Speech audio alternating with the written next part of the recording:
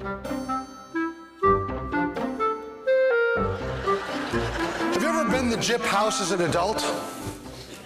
Have you ever run out of candy when kids were at your front door and you're forced to take something off your shelf? Here's some Pennzoil, just go. Have you ever turned off your lights and ducked down on Halloween? You're an adult serpentining through your own house, pulling the shades down.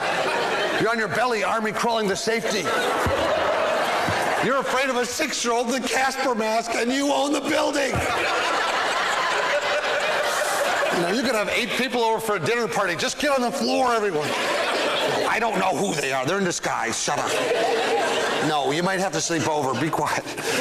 And the kids are right there with their faces pressed into your mail slot. Hey, give us the free crap.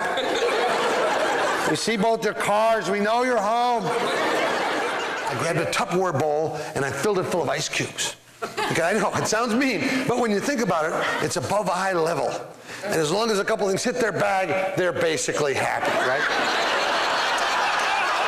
So,